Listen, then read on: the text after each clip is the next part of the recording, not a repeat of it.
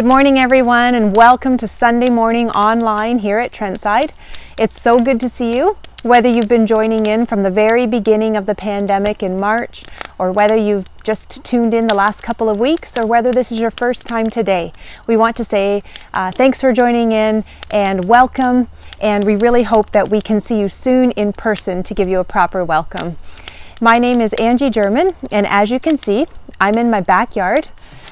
Today is actually the last Sunday of summer, and it's hard to believe, but things are starting to become more fall-like. The air is getting cooler, and kids are getting ready to go back to school.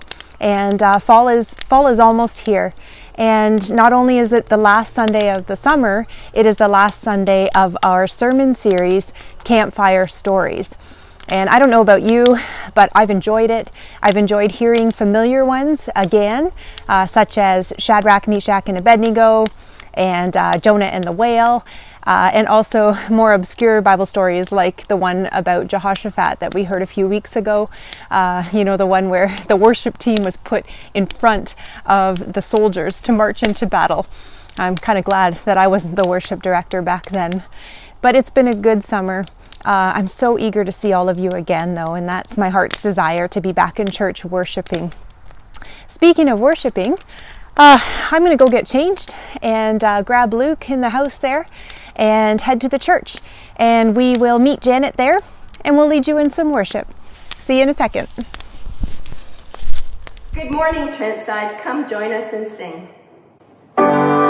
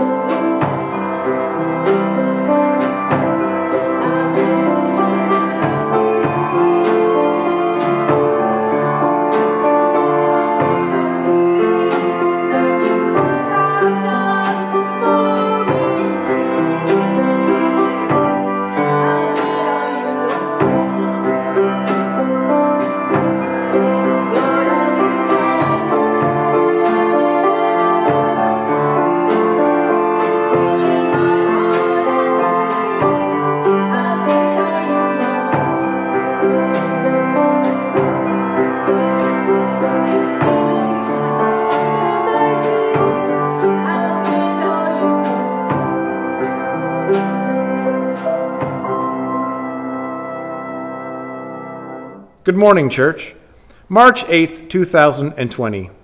That day has a significance now that we didn't know it had then. That was the last time that we were able to meet together in person to worship our God and to hear from His Word. September 13th is another day that has significance. It is the day that Trentside Baptist Church will once again begin to meet in person to worship. Now, we recognize that some of you have been itching to return. I, for one, am with you. But we also recognize that some of you are unsure if you can or should return just yet. Now, let me be clear. You will be missed. But we totally understand. And that's why we are committed to continue to provide this service via video each week. Now, when you do return to either of our sites, things will look similar, but there are some protocols that our leadership teams have put in place to ensure your health and safety as best we can. We ask that you respect the 2-meter rule as you enter the building, sanitize your hands at our new hand sanitizer stations, and proceed to your seating area as directed. We ask that you wear your non-medical mask while entering the building and moving about. Now, when you are seated, you are permitted to remove your mask, but if you need to move about, we ask that you simply put it back on. The Trentside staff, elders, and leadership teams and their families are meeting this morning to practice what we have put in place in order to see if there are any holes. In following the guidelines given to us, we are requiring pre-registration so that we know who is coming and how many are in your family. Registration for September 13th is open now. We are currently planning on one service in both Bobcaygeon and Fenland Falls.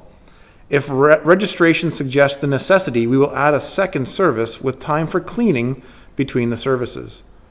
The on-site service time will be 9 a.m., and space is limited. The online service will continue to be at 10 a.m. We look forward to seeing you there. It's our privilege now to go to the Lord in prayer. Would you bow your heads with me as we pray? Our God and our Father, we come before you this day in joy because we know who it is that has saved us. Your Son, Jesus Christ, is our salvation, and we cannot fully comprehend what that actually means. And Lord, may we say with the people of Judah in Isaiah 26, we have a strong city. God makes salvation its walls and ramparts. You will keep in perfect peace those whose minds are steadfast because they trust in you. Lord, there are many needs that we could bring before you this day. We pray specifically for the state of our brothers and sisters around the world, those who have been affected by COVID-19. We pray for their health and their restoration. For those who are continuing to work on the front lines of healthcare, we pray for their protection and for their physical and their emotional state, that they might find rest. And Father, we pray also for the local church, Trentside and others in our region who are opening or making plans to open. Would you protect them as they trust in you, as they follow your command, for wisdom and grace as we begin to put our plans in place for regathering Trentside Baptist Church. And now, as we head into our teaching time, we pray for Pastor Matt. As he shares with us, may our minds and hearts be open to what you are wanting to teach us. We pray in the name of your Son, our Savior, Jesus Christ. Amen. Good morning, Trentside. This summer we've looked at a number of stories from the Bible, and we've shared a few of the many stories that make up the Bible, and they all come together to tell the story of God's plan of redemption. This morning's story is a little longer, and we're going to look at the story of the Bible as a whole. So buckle up, this might take a while.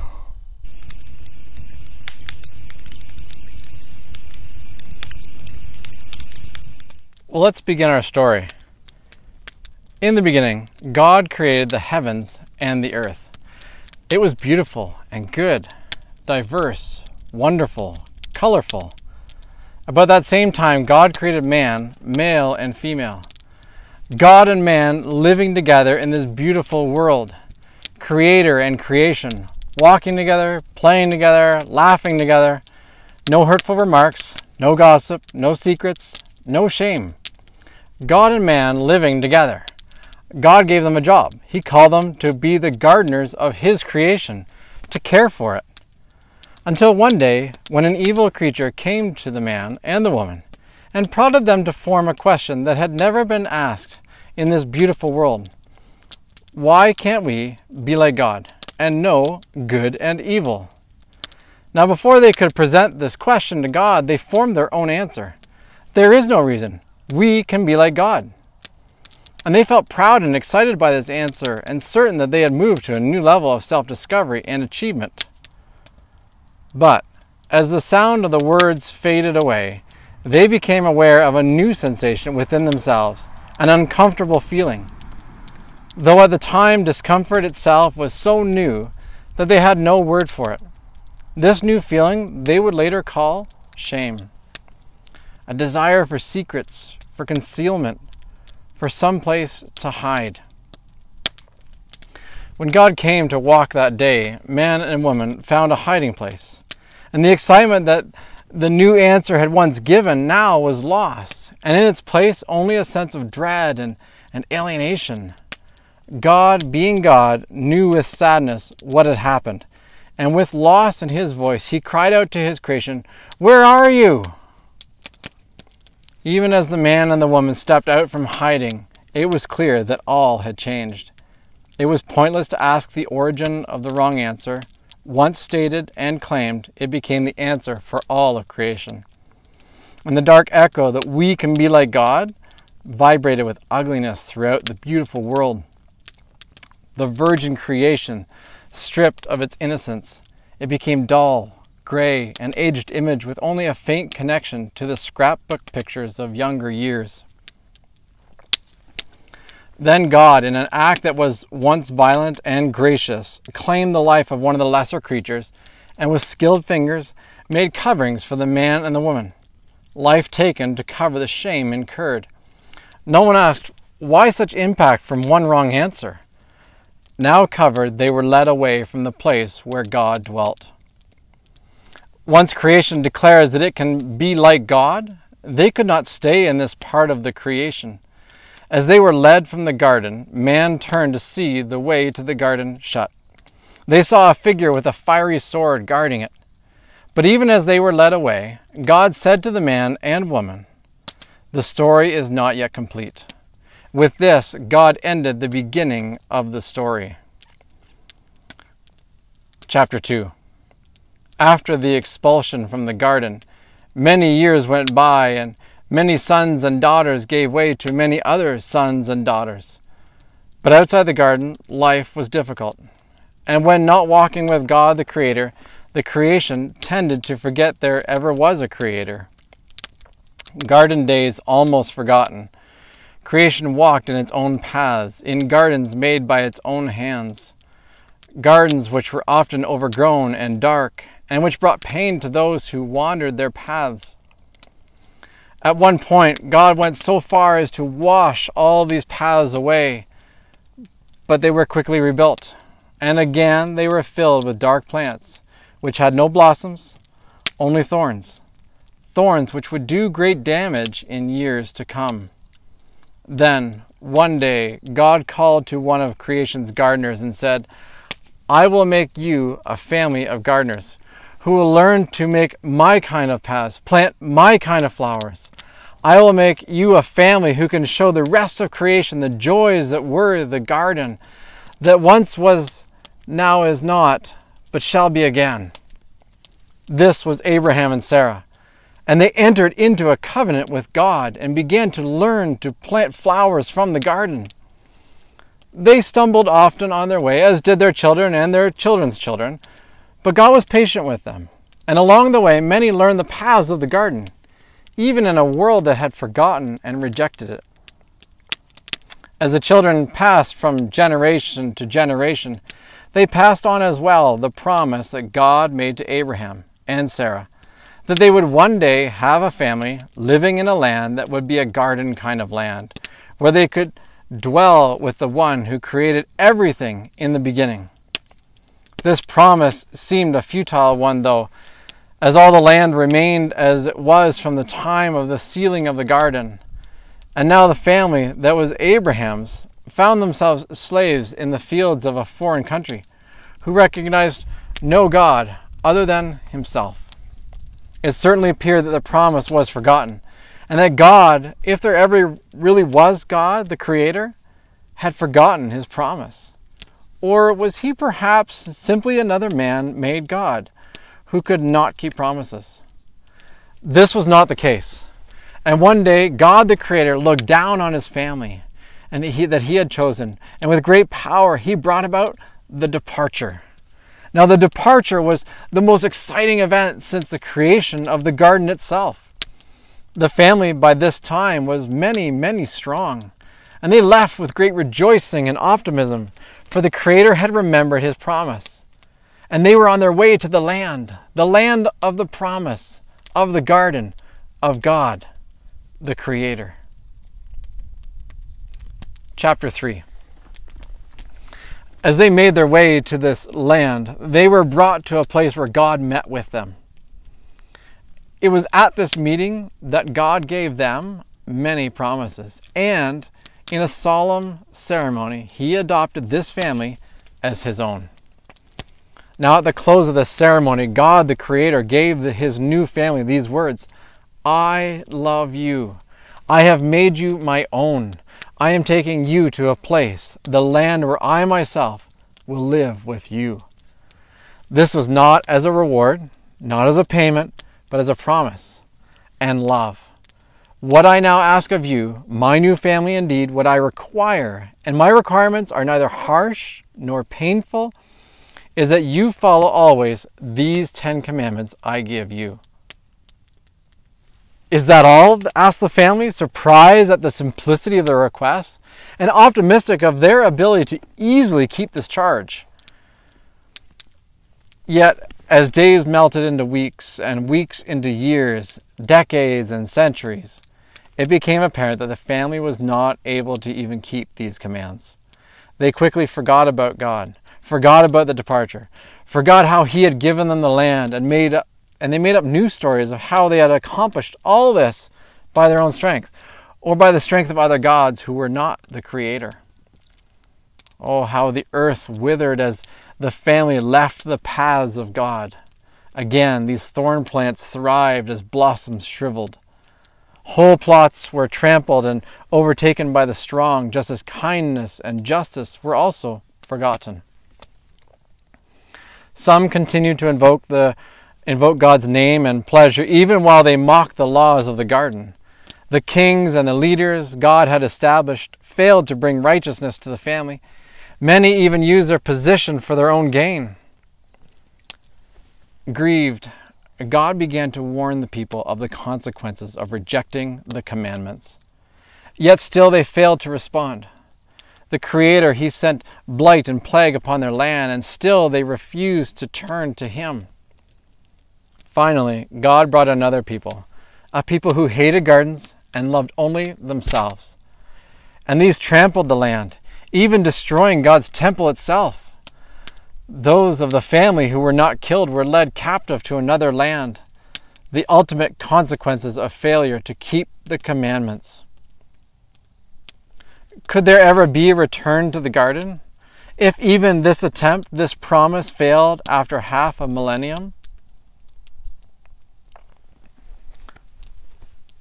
Chapter 4.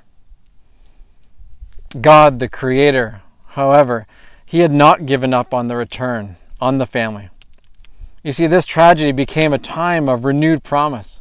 And to the disheartened and the defeated people, God brought a promise of another departure. As God spoke of this departure, it was often difficult to tell if its coming was near or far away. Sometimes it sounded as though it were to be soon, even in their lifetime of those who were newly brought to this foreign land.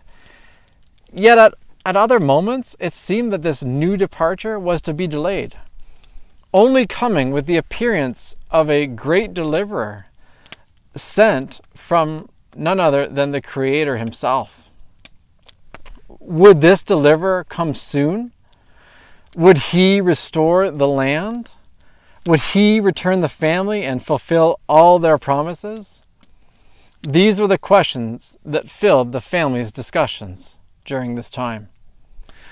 God, the Creator, promised a new ceremony of adoption.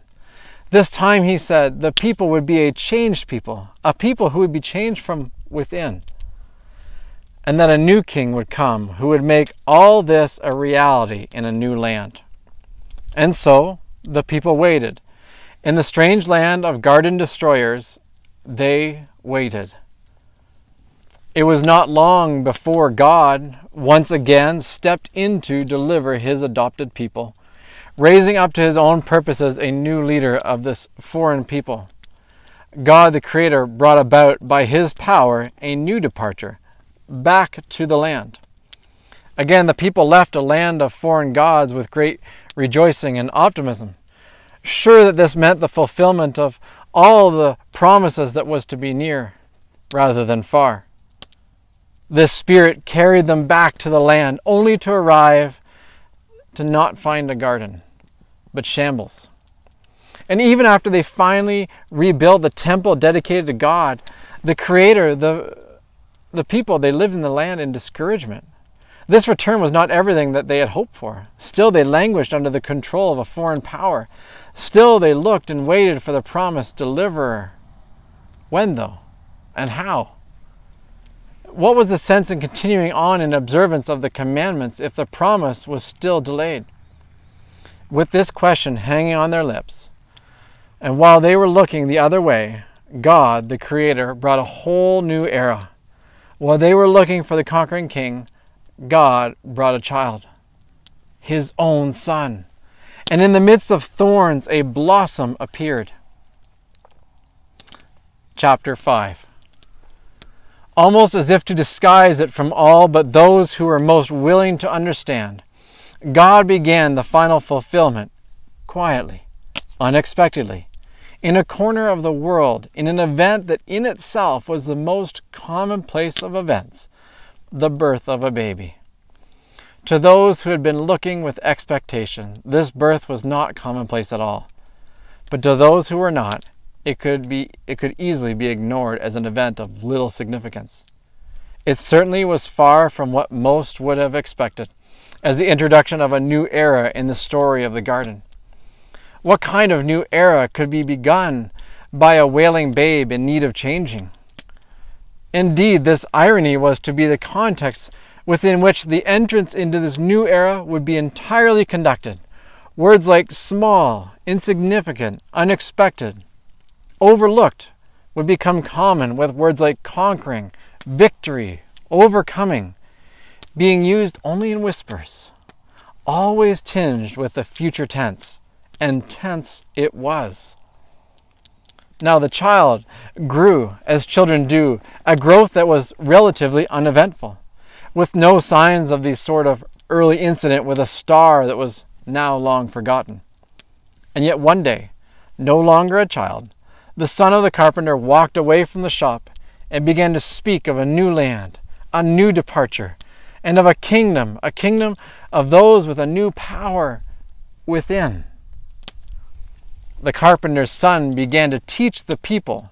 He taught them that if they want to truly follow God, their Creator, they are to live out daily 2 commands by which the garden is maintained. It is in these 2 commands that the 10 commandments and the laws which they had already are summarized. The first is this: do not forget the one who made you, and love him with all your being. And the second is this: treat one another fairly with love and kindness.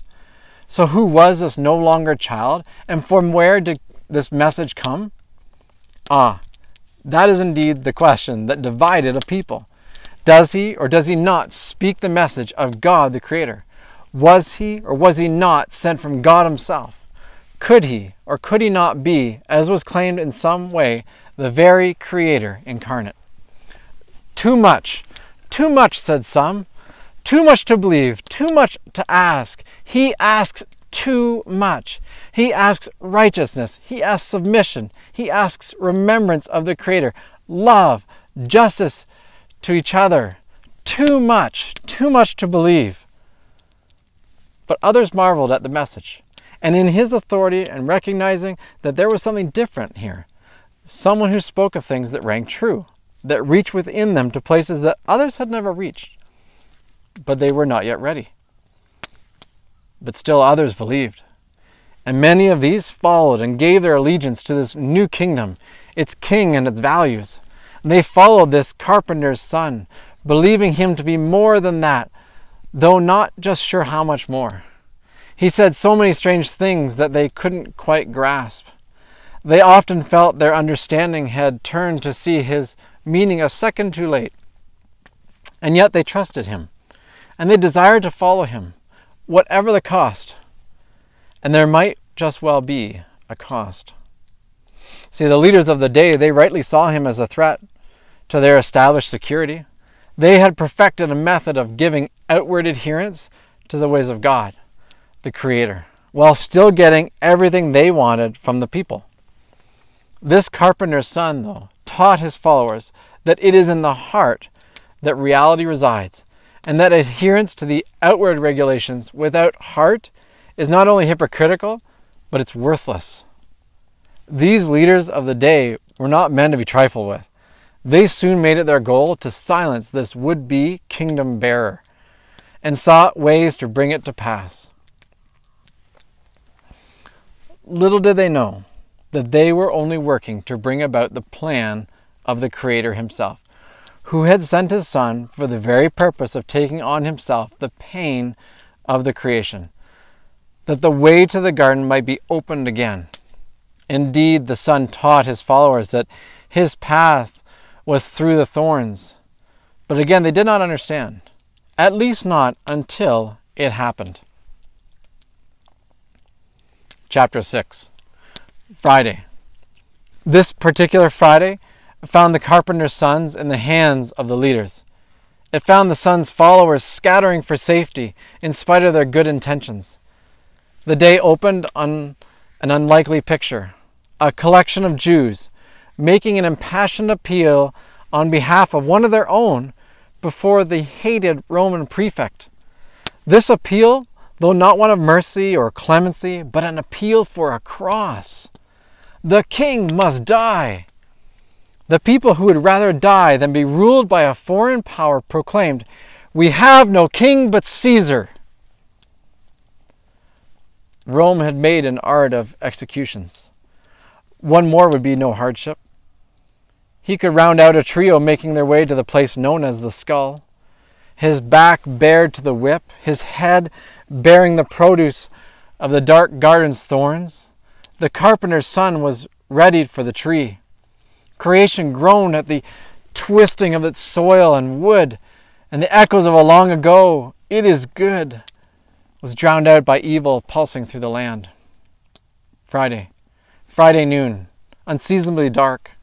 People would later talk of an unexplainable shudder down their spines. Hour after hour, darkness, ridicule, suffering inflicted, suffering endured. Friday, 3 o'clock, a cry of abandonment, a word of forgiveness, a convulsion of creation, and the one who had shaped creation with his hands hung limply from the tree. The son of the carpenter was dead. Chapter 7. Sunday, the first day of the week. It was on the first day of the week creation was begun. It was on the first day of the week creation was renewed. For on this Sunday, a donated tomb was returned to its owner, only slightly used. It was on the first day of the week that the sun showed himself in a new light. The message was raised to new heights. Victory proclaimed. In return, a long and agonizing scream from the depths as the reality was made clear. At the garden, the way blocking the entrance was torn from top to bottom. The one who was, who then was not, is alive and remains forevermore. The scattered followers were gathered again, grace replacing guilt, love forgiving denial. Their joy at the return of the Son was diminished only by his words of leaving them once again. The Master, just restored to them, would not stay, but he left with them a promise that his Spirit would remain until his return. The Spirit would be their new enablement to continue on in the two commands: remember and love the Creator and the Son of the Creator, and to treat one another with love, justice, and kindness. They were not losing him. It was just as though victory was secured. Though the way into the garden was won, it was not yet time. In plans and purposes known only to God, the Creator, even this great victory was only the beginning of the end, and not the end itself. And what was left to the followers was the privilege to continue as the people of God, to be obedient to the two commands, enabled as they are by the Spirit of the Creator. Through the Spirit, they would be a reflection of the Son, their kindness, their grace, bearing witness to the Father's. And then with this as their path, they would live out lives of expectation. The garden awaits. Someday a trumpet will sound and the voice will cry out, "Behold, now the dwelling of the Creator is with creation." And then we return with God, the Creator, to the garden. In our hearts forever the words will be, we will be his people, he will be our God. The creation will be released from its veil, and our full glorious creation revealed for the first time since man, male and female, walked with our Creator in those first garden days. And now the story of creation, the carpenter's son, and the kingdom merges with our own. We stand where those first followers stood, in the shadow of God, the Creator, in the shadow of the garden, in the shadow of the cross, with the demands of the kingdom before us. Those who love him, God says, those who live on in his Spirit will be those of the two commands. They will love and remember the Creator and live in awareness of him, and they will treat one another with love, kindness, mercy, and justice. And with those first followers, we live our lives in hope in anticipation, in expectation of the day that cry is raised, now the dwelling of God is with man, male and female, and we will live as we were meant to forevermore. Genesis chapter 1, verse 1. In the beginning, God created the heavens and the earth. John 3:16. For God so loved the world that he gave his only Son, that whoever believes in him should not perish, but have eternal life. And Revelation 22, verse 20. He who testifies to these things says, surely I am coming soon. Amen. Come, Lord Jesus.